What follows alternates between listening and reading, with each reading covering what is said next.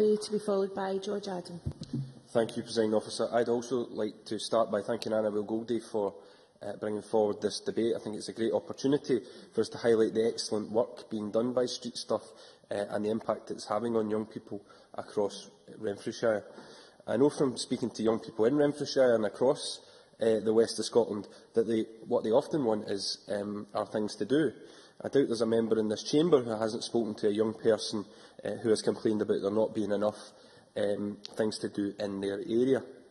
And what they want are things that stop them from being bored. They want activities that are varied and engaging, and they want activities that are affordable and accessible. And that's why I believe Street Stuff is such a successful project in providing these things to thousands of young people between the ages of 10 and 18 in Renfrewshire each year. As we know, the project takes activities out into communities where they would otherwise not be available, delivering for those hard-to-reach, disaffected young people throughout Renfrewshire. One of the reasons, and has been mentioned already, that Street Stuff project has proved to be successful is that variety of activities it offers, which is vital when you're trying to keep young people engaged. Activities including street football, youth gym sessions, interactive dance mats, DJ workshops and computer gaming, as Annabel Goldie mentioned earlier. And it's also important that a number of mobile facilities, including a youth activity bus, youth gym bus and a mobile youth activity unit. In fact, the only complaint I've had ever heard about the Street Stuff, and it's not really a complaint but a compliment, is from people who would like it brought to their area as well. This is testament to how popular the project is and how highly it is regarded across Renfrewshire. A key aim of the project is to develop the social and interpersonal skills of young people engaged in the project, and to increase physical activity and promote active, healthy lifestyle choices. These are all welcome and help to educate young people and encourage them to build on the skills they already have. The project also provides training and work experience to support young people into education and employment.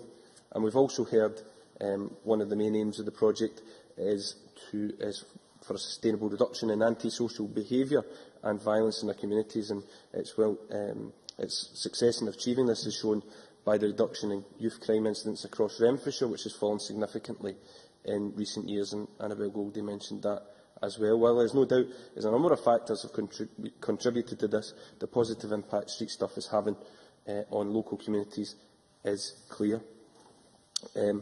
It's important to recognise, as Stuart McMillan has done so as well, that the project has not stood still since it was first launched, but has looked to improve and build on its success. In particular, the Kick and Collect programme that Annabel Goldie talked about and Stuart McMillan did, which was added in 2011. And I think we should thank St Mirren and other businesses who have provided free tickets for this initiative. This is a great way to motivate young people to play an active role in improving their local communities, and I hope that can be rolled out across the country as well. Presiding Officer, I want to conclude by joining members in paying tribute to all those involved in the Street Stuff project for their fantastic work in our local communities. I would also like to thank Councillor Eddie Devine, Stevie Gallagher, Angela Convoy, Fiona Walsh, Carol Ann Robertson at Renfrewshire Council, local area committees and businesses for their invaluable financial support. And I want to mention some of the project's partners, including Strathclyde Police, Strathclyde Fire and Rescue, Engaged Renfrewshire, St Mirren FC and Greek College. Street Stuff relies on core funding and LEC funding. Any reduction in this would mean a direct reduction in the services the project is able to offer. So in these challenging financial times, I hope Street Stuff continues to receive the support necessary to ensure we continue to see young people in local communities and across Renfrewshire benefit from the project's excellent work. Thank you. And